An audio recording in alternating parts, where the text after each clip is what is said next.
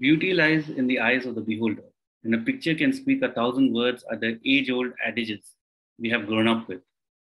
How would it be when the beholder captures the beauty and creates the picture ethically and with integrity?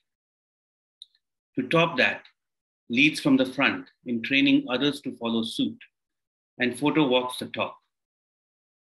Sounds epic, doesn't it? And this beholder that I, Aditya Nori, from Team Nature's Orbit, is proud to introduce to you in our 4th episode of the TorchLight series is the ace ethical natural photographer, Kuntala Roychoudhury. Born and brought up in Guwahati, Assam, Kuntala Roychoudhury completed Masters in Law in 2016. She has served as guest lecturer in postgraduate program of law, Guwahati University since 2016 to 2020. Currently, she is working as assistant professor in Ajmal Law College, Hojai, and also pursuing PhD in environmental law. She started her stint in photography in 2012. She is an avid nature lover and passionate photographer and has conducted many workshops till date. She has been recognized as Sony Alpha Artisan by Sony India Private Limited in 2019. A very warm welcome to you, Kuntala, today. It is a privilege to have you here with us. Thank you so much. Thank you.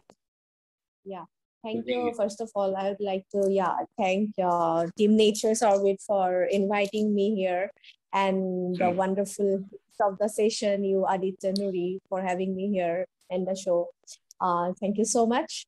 Sure. Yeah. It's our pleasure. It's our pleasure, honor, and privilege to have you here with us, Kuntala, and we really want to know much more about you and the work that you're doing for nature.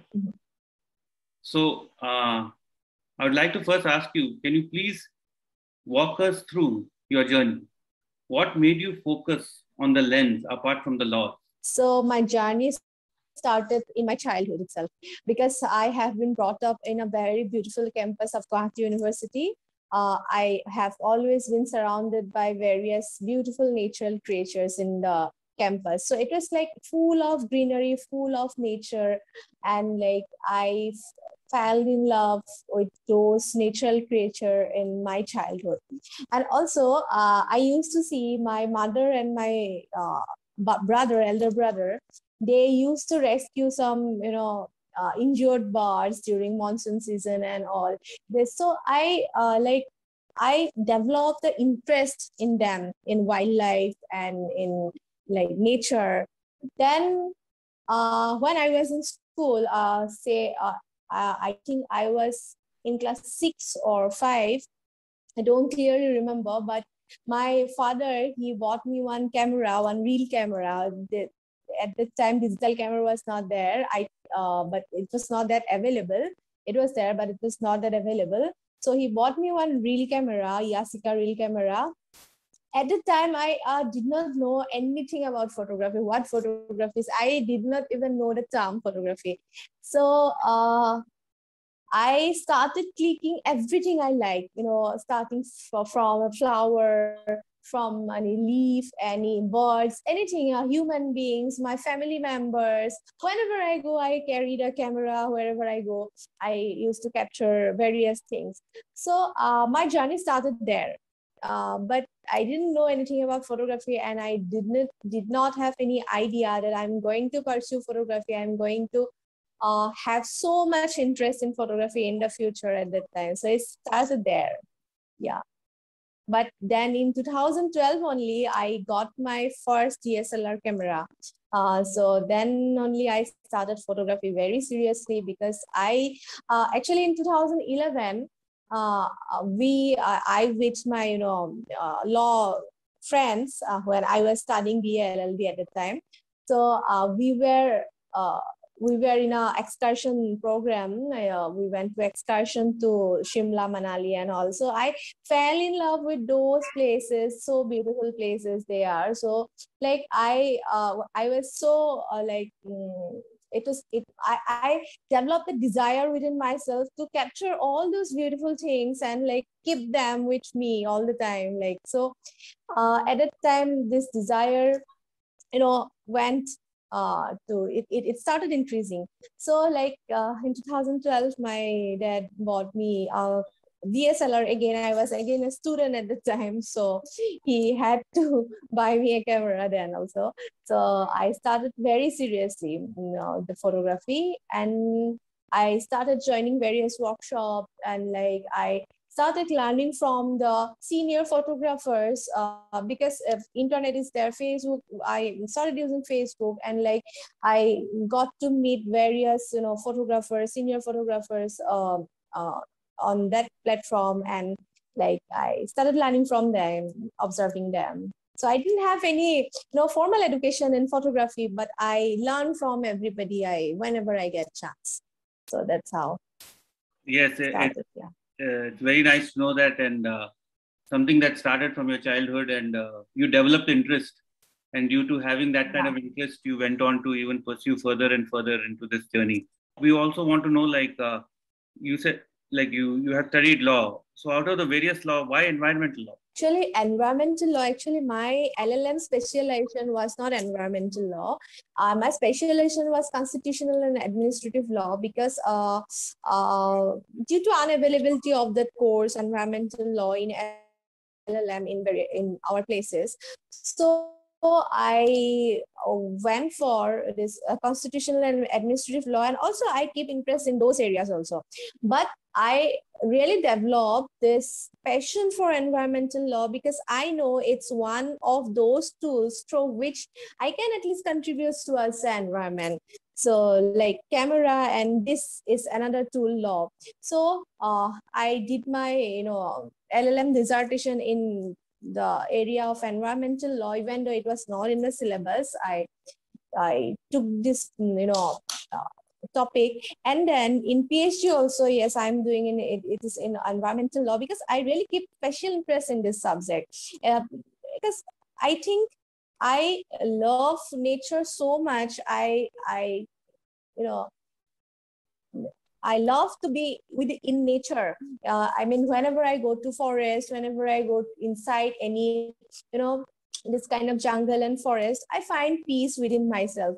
And I feel it so bad seeing that these things are, reducing day by day. It's destroying, it's being like, it's reducing the resources, the resources we have in the natural resources, the forest covers on the earth. It's reducing day by day due to various destructive reasons of the human being. And so I feel bad, a bit bad. So therefore, I always think that this environmental law, it's one of such areas in law which can at least protect, or which can contribute at least a little towards the conservation and like protection of the forest, etc. So therefore, I have chosen this part of law. That's very nice to know, Kuntala. Like apart from capturing the beauty of nature, you are very committed to protecting nature, and for which reason you have specialized in environmental law. Yeah. To protect it in all angles, in the legal angle as well as in the practical angle. So that's very nice to know. Thank you so much for sharing that.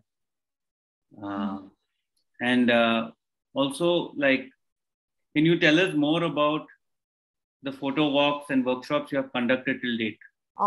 So till date, I have actually conducted a lots of photo walks and workshops in various places of Assam, and online workshops during the pandemic in various places of India also. So actually, I have learned from various platforms.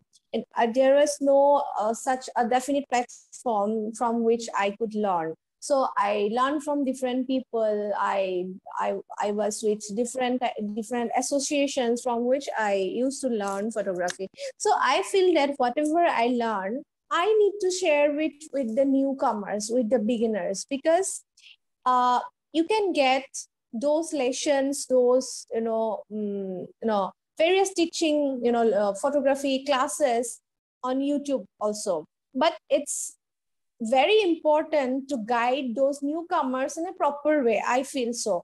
So the proper way should be, it's very important. And in online method, it's a bit difficult to show how to capture, how to hold the camera, how to change the things, and how to, change the settings of a camera in different kind of situations. It's a bit difficult through this online platforms. So like I, started with, I was associated with an organization, photography organization here in Assam. Now I'm not associated with any organizations, but like when I was associated with those organizations, I used to conduct various photo walks. Okay, so in those photo walks and like workshops, the people used to, participate in the workshops, and like I really enjoy sharing whatever I know, and also I learn from them, because they, even though they are newcomers, they are beginners, but they know a lot about, they they do research on whatever they like. People has that tendency, right? So I learn from them, I share my knowledge with them. So it's a give and take, process through which we grow. I'm still growing by conducting this kind of things. Yeah. And also nowadays, as I am associated with Sony India, so I conduct workshops, I mentor workshops on behalf of Sony India. So like, I am still doing that. Also various universities, school, colleges, they invite me to workshops for their students. Yeah. And that's excellent to know about that. And also that, as you said, now you're growing along with the people, the students, you both together are growing together. Mm. And, in this world of, online classes and Zoom and things like that, your keen interest in having, teach people in person is very great. And I think this is one field, like in photography, you need to exactly teach in person. Because there are some subjects, say law. We can teach law through online platform, but that is not a big issue. But photography, it's like a practical thing. If you want to conduct this, physics experiment in physics or chemistry, so you need to use the laboratory, like the field or the nature. This is our laboratory as photographers, so we need to be in nature or be in the field to capture a good photograph, or to practice, or to develop ourselves. That's important. Yes, absolutely. And it's awesome that you're sharing this with us, so that other people will also get inspired in taking on, doing these kind of workshops and photo walks. So thank you for that. You were talking about Sony India Private Limited. So can you tell us more about your association with Sony India Private Limited and other organizations as well? Currently, I was recognized as Sony Alpha Artisan. They call it Sony Alpha Artisan because the Sony India, they have this program Sony Alpha. Sony Alphas are their mirrorless cameras. So I think like Sony cameras, not like it's everybody know this. Sony mirrorless cameras are the excellent cameras in the field of mirrorless cameras. Okay, so these days, technology is changing, it's developing. So we have, we have our DSLR cameras. Now it's a time of the mirrorless cameras. Okay, there are so many advantages of those mirrorless cameras, and this technology is currently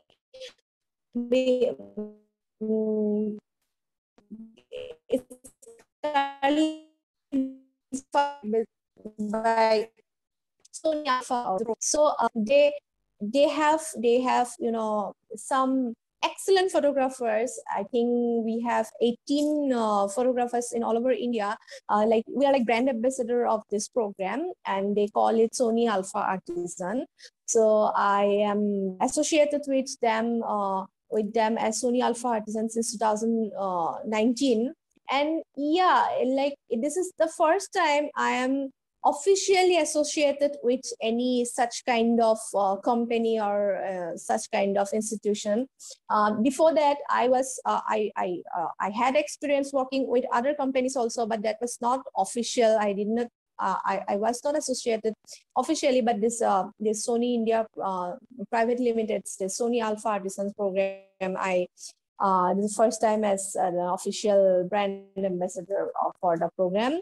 And like, yeah, I feel so privileged and so honored to be one of those photographers from all over India, because they have like, they have photographers, or they have the Sony Alpha artisans, like who I consider my, god of photography. Like, for example, Dinesh Kumble sir, Tritiman Mukherjee sir, Varun Aditya, and there are lots of, renowned wildlife photographer, renowned, wedding photographer, renowned portrait photographer, or journalist, photojournalist.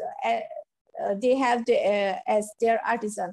So I feel very much honored to be a part of them, and learn from them a lot, because they're seniors, they're very much experienced, and they are like, I learn from them seriously. And like, so I'm really grateful for this opportunity, and I conduct workshops for them, because my specialization, my the genre I have in special interest in photography are wildlife and macro, especially macro.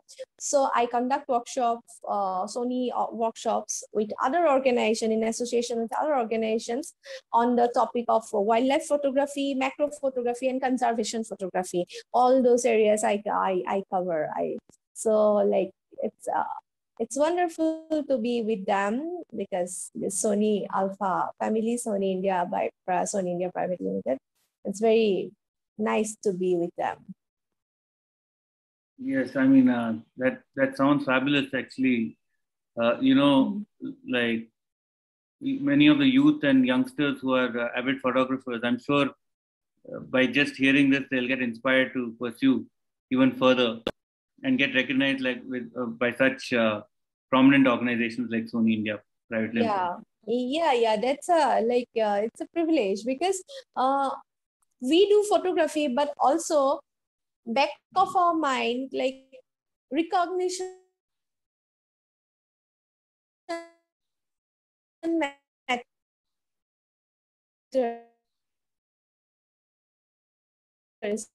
right? And get this kind of opportunities. Yes, it really matters a lot. Yes, definitely. Sure, Kuntala. Thank you for that. Thank you for sharing that. Can you tell us how important is ethical photography and how you have practiced it so consistently in your love of nature? Yeah, actually, your voice was breaking. Can you please pardon? Yeah, sorry. I'll just repeat that again. So, can you tell us how important is ethical photography and how you have practiced it so consistently in your love of wildlife and nature? Yeah, in wildlife photography, maintaining the ethics is most important. One of the most important area, which area we often ignore. Okay, so in order to get a great photograph, in order to get a unique photograph, we often forget that ethics, those ethics we need to follow in wildlife photography. Because in wildlife photography, our subjects are the animals, the birds, the insects, etc. Right? So what happened? They do not know how to pose. They do not know that if we are going to harm them, or we are going to kill them, or what we are going to do with them. So they do not have any idea. So we are ultimately evading into their territory, right? So we are like aliens for them. So we need to take care of their mindset. We need to take care of their habitat, because if we do not love our subjects, because these are our subjects, right? And if we do not love our subject, we do not think about our subjects, then someday as you already know this, our wildlife, our forest, everything is degrading day by day. If as photographer, we also contribute towards the degradation in, although in a very little extent, then also we will eventually lose our subjects one day. So we need to protect them. As photographers, I think it's our duty to have, a thoughtful mindset while, capturing their photograph. Say, for example, ethical photography, why it matters? Because while we are going inside the forest, we are already in their territory. That is not our territory, it's there. We are entering in their houses. So they get threatened, they can leave their houses because they know we are powerful than them. They know they are small insects, birds. So they can leave their home out of fear. Okay. If they leave their home out of fear, then what about their chicks? What about their nests? It will get destroyed again. Indirectly, we are contributing towards destroying a new generation of our subject. So we need to be very much careful while capturing a photograph. And yes, for me, a photograph is not important than the life, than the habitat of our subjects or animal or wildlife, whatever it is. So it's a photograph, because I have seen there are so many photographers, wildlife photographers, who I also do this same, because I wait so patiently to get a good photograph. I can wait for days and days to get a single photograph, but there are some photographers who apply some shortcuts, some unethical ways to do the same photograph, which is actually bad. We cannot, a photograph will give us glamour, photograph is glamour, some money, okay?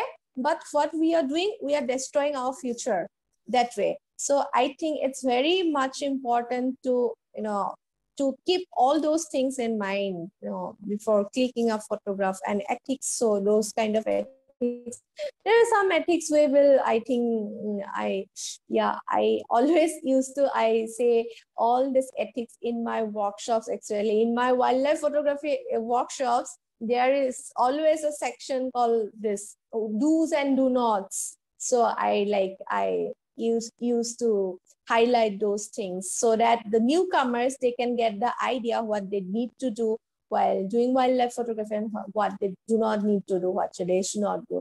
So yeah, I always try to apply in my life also this kind of things. Yeah, and very rightly said by you, in the pursuit of taking good photographs, people kind of, destroy the habitat and destroy the nature.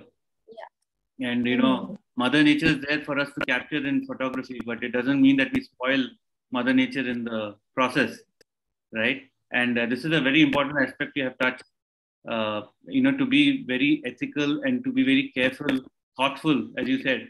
It's about thinking about, where I am and what I'm doing. So that's very important. And I think that's a very important message for the youth, especially all those people who want to pursue in this field, that, to be ethical. So that was very insightful. Thank you so much for sharing that, Kuntala. And when it comes to the UN Sustainable Development Goals, which do you think you're the most aligned with? Okay. If you say about the Sustainable Development Goals, when I walk, actually I walk out of my passion, out of my love for nature and out of my love for wildlife. Okay, so if you ask me about how I align with the Sustainable Development Goals, actually, I do not keep those goals in front of me and then walk towards them. I just keep doing whatever I feel like, which is right, whatever is right. I just keep doing. But if I see Sustainable Development Goal 15, I can relate my works with this goal number 15, that is this life on Earth. Because I use photography and I use law as a tool to protect nature, tool to, contribute towards conservation of nature and contributes towards the biodiversity. Because we can see, for example, there are some glamorous, animals like rhino, like Royal Bengal tiger. They're very glamorous, right? And so many people are there to protect them, to work towards conservation of those glamorous animals because of so many reasons. Okay, but there are so many small insects, small birds, small animals which also need special care. Because in a ecosystem, in a biodiversity, everything has their own importance, right? So if we preserve only one animal and forget about the others which has currently less importance, then one day we will lose all those other animals or insects or birds also. Then our ecosystem will be gone. Okay, so I think, and I walk towards this thing because whenever I get chance, it's not like I work in a very day-to-day basis, but I try to do, and therefore I'm pursuing PhD in this so that I can contribute to something towards the conservation of those kind of things, those kind of insects and everything. So I think protecting and preserving the animals, insects, and birds and trees which have less importance in the present situation, I think we need to protect them also, because they have less importance in present situation, but in future we will lose them because of our ignorance, because of our this thing. So we will lose them someday. So we need to focus on everything to protect our ecosystem, and we need to work towards sustainability of the life, all the life on the earth. So I think I try to do that. Yes, and that brings us to one thing I can say, that everything matters. Yeah. Just every life matters. Every life matters. Everything in nature matters. So yeah.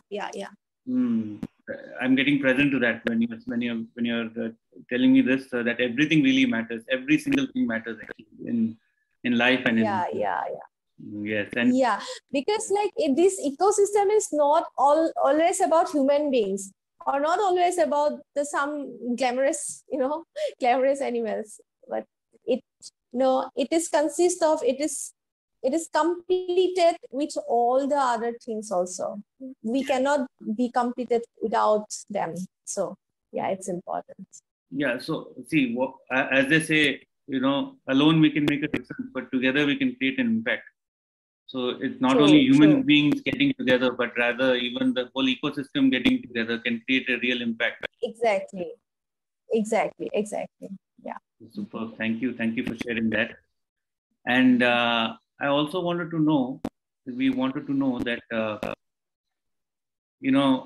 in fact, not only we, but the youth of the country would want to know how ethical photography can help in wildlife conservation and protecting mother nature. The art of ethical photography in itself, how can that help in the conservation of wildlife and mother nature and protecting mother nature? Can you tell us a little bit about that? Okay, so I think wildlife photography or nature photography itself helps in contributing towards conservation and protection of nature or the mother earth. Because through our photography, we can show, or we can publish various beautiful, insects, various beautiful birds, and various beautiful natural creatures to others. Say, for example, if you go to Kaziranga, we can see the rhino very easily. Okay, everybody can see that. But we do not notice a small bug, a small insect. We do not notice that. Mm-hmm. But with macro photography, what happens? We can capture the small bug also. We can capture the structure, every details of the small bug. And if you see the macro photographs, then you will realize then those small insects, they're so beautiful. They're so wonderful. So with our photograph, we can spread the awareness that every natural creature around us has a beauty. And if we fall in if we say people that this particular insect has this much importance, they will not understand, they will eventually forget. But if we can show the beauty, or if you can show the wonderful structure of their tiny insect, then people will fall in love with those insects also. They will start observing those insects, and once they fall in love with those small insects, the small birds or everything around them, then they will not harm them, then they will not destroy them. So it's very much important for everybody to fall in love with everything around us, every natural creature around us, so that we do not destroy them. Okay, so I think photography has that power to make people fall in love with everything we photograph. So we have that power. And ethics, yes, through ethics is important, because even if we capture a very beautiful photograph, then if we do not follow that, some kind of ethics while clicking the photograph, then eventually we will destroy our subject, destroy our mother earth. So it's very much important to follow our ethics. Because, for example, as macro photographer,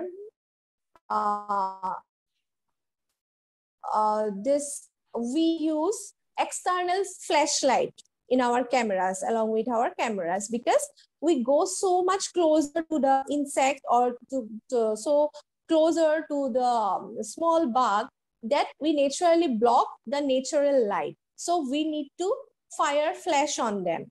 But if we repeatedly flash fire on the tiny insect, then what will happen? We can burn their skin, we can damage their eyes with the intense light of the external flash. Okay, that's important. So I always use a diffuser.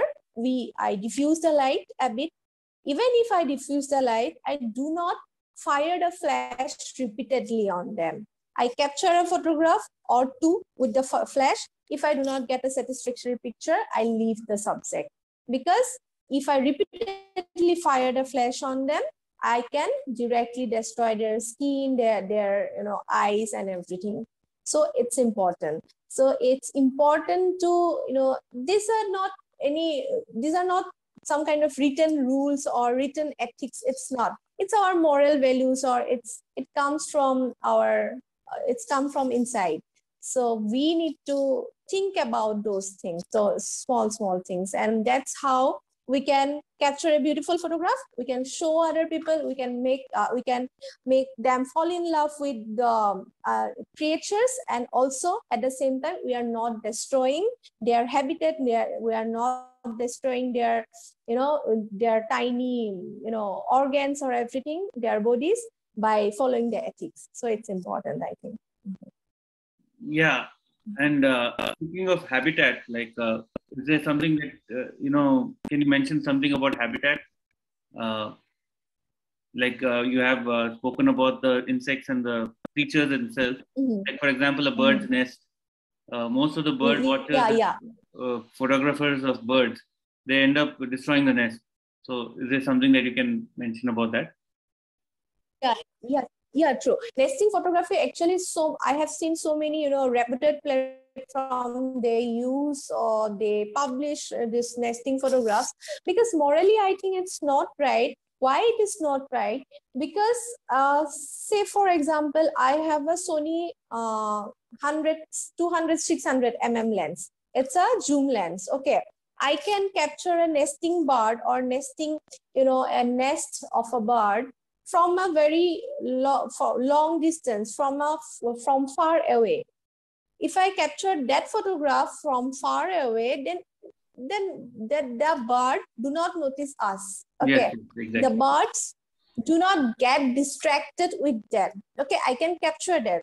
Okay, I have captured a photograph and I have published a photograph on social media or other platforms. Okay, the persons who are very enthusiastic about wildlife photography but do not have those kind of telephoto zoom lenses, they are having suppose 200 lens only. With that lens, they need to go closer to the subject. They need to go closer to the nest. Okay. If they go closer, they get inspired by my photograph of nesting, of a nesting bird, and then they get inspired and then go closer to the nest in order to capture that particular situation. Then what will happen? They do not have telephoto zoom lens, but they want to capture the pictures, so they go closer, they distract the bird, and the bird can fly away, the bird can leave the nest in order to protect herself. So that way we can lose the next generation.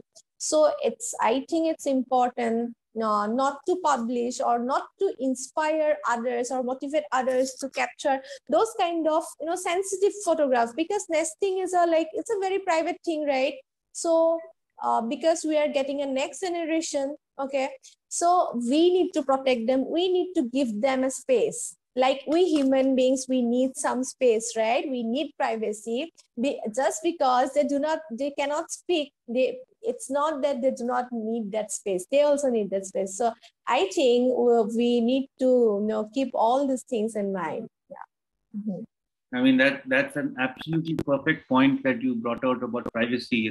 We just think privacy is for ourselves, but it's for every creature on Earth. Privacy is even for the environment. Even Mother Nature has her own privacy.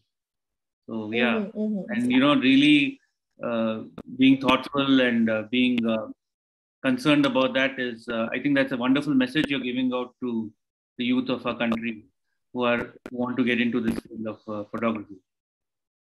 Thank you for that. And can you tell the youth and the budding photographers as a message to them, what would be the true picture for not using ethical methods of photography and the impact it will have on the environment? Like, we know what you're doing and the way you are, you're ethical in your photography and your work. But if that was not happening, if you're not, or if nobody is doing that, then what would be the impact if without anyone having done that? Yeah, that's so simple. We are destroying our subjects. For example, I have spoken about this, we have discussed about this nesting photography, right? So if we do not follow that ethics, because another example I can give, there are some photographers who use recorded bird calls to attract the birds, okay, in order to capture a photograph, recorded bird calls. Oh, okay. How would you feel? Yeah, okay. How would you feel if somebody invite you to a party and you go to the party and nobody is there? No friends is there. You'll feel bad. You feel cheated. Right? And if friend is repeated to you, then you get frustrated. Okay. So same thing happens with this wildlife photography when we use recorded calls. Yeah. Can you hear me? Yes. Yeah, okay. So when we use this kind of recorded calls, because we see during breeding time, for example, during mating time, a female bird is searching for a mate. If we play a recorded male bird sound, then she will come out. We can capture her photograph very beautifully, but she do not find her mate and she get frustrated. In this way, we are contributing negatively towards the breeding process. Okay, so in that period of the year, she may lose the whole process out of frustration. Okay, so if we do it repeatedly, because if I, as a single person, I do it, then I am inspiring others to do the same thing, and others will also go to the same place, do the same thing. Repeatedly, people are doing those things and they get frustrated, and we are just destroying the next generation. We are destroying the breeding process that way. For example, another example I can give, like there are so many people who use this baiting. They used to bait the animals. They used to bait the animals in order to attract them. Okay. So that is also, yeah, that is actually an offense. If I see from the legal perspective, that is actually an offense. Okay. So legally we should not do it, and morally also we should not do this. If we are continuously doing this kind of unethical practices, then one day because there are lots of budding wildlife photographers nowadays. Everybody is going to everybody is interested in wildlife photography because it's a very interesting subject. And if we are showing them this path, then in a very short period of time we are just going to lose everything. But their ecosystem will be damaged with this kind of behavior. So this is what I can get from what you're saying is that recorded bird calls or animal calls and baiting is a big no. I think that's of course, absolutely, it's a big no. It's an offense also. It's an offense, yes. That's an excellent message that you have given the youth regarding this. I think whoever's watching right now would realize that, and I think they may not. I hope they don't continue doing that. Yeah, actually, people are not aware. There are newcomers. There are some people who are aware about this, and still they are continue doing this. But there are some newcomers. There are youths who they are not aware of this kind of unethical practices. So we need to make them aware. Actually, I feel so. See, that's what we're all committed for. We want to create awareness. Half the problem is solved when people are aware. The biggest problem is lack of awareness. So that's what we're here for. Exactly. Awesome. Thank you for sharing that, Kuntala. And we really would like to know what's your vision and what are your plans for the future? Okay. If you see in photography, I do not have a definite, vision for photography. I do it out of my love towards this. I will continue doing it because I cannot live without photography. First of all, it's like I'm breathing every day. I need water for my survival. Photography is one of such essential. So I want to pursue it all the time. I need to, grow with it. I need to develop my skill of photography. It's an art. And through photography, I want to spread awareness so that I can contribute towards the conservation of Mother Nature. And also through law, it's another powerful tool which I can use towards the conservation of nature, conservation of wildlife. So I will keep both of the things and as my two hands, like to contribute towards the conservation of photography, to continue developing, contribute towards the welfare of the nature and wildlife. So that's the prime vision. And how I will do it, I decide which time, I do it continuously. But with you would want to do the work that you're doing consistently for many years to come. Consistently, yeah, of course, till the end of my life. That is, it will be always with me, because so. Sure. And wouldn't you agree that the work that you do as a professor and as a photographer, they are complementing each other, right? Of course they do. Of course they do. Of course, because like I work for the students. Okay, for the student community, I'm with them all the time, almost all the time. So if I make them learn something from the book only, then it's a bit difficult for them to learn. But if I can show a beautiful photograph, or if I can apply those things in a practical way, then they will remember it, they will apply in their day-to-day life. So it's interrelated, photography and all this law and teaching and working for the students. It's interrelated, everything is. So I feel so. Wow, that's superb. That's superb. Thank you, Kuntala. And yeah, just I would really like to thank you for sharing, you know, all, your experiences and your views. And, when I say view, when I say focus, this has everything underlies from the eye, from the vision, and it underlies from the camera, So, but this is very important in life as well.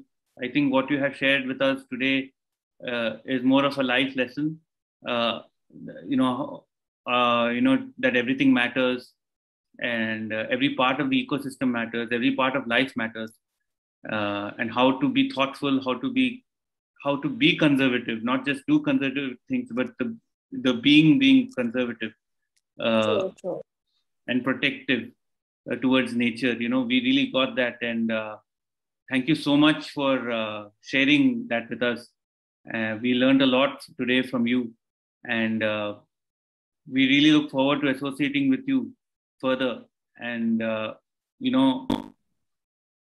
youth will definitely capture beauty in a different way after seeing this conversation with you.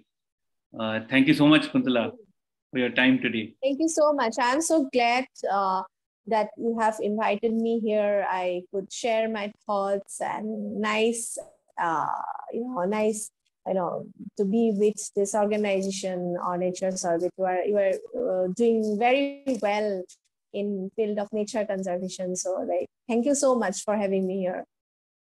Sure. It's our pleasure, it's our honor, and it's our privilege to have you here with us, Kuntala.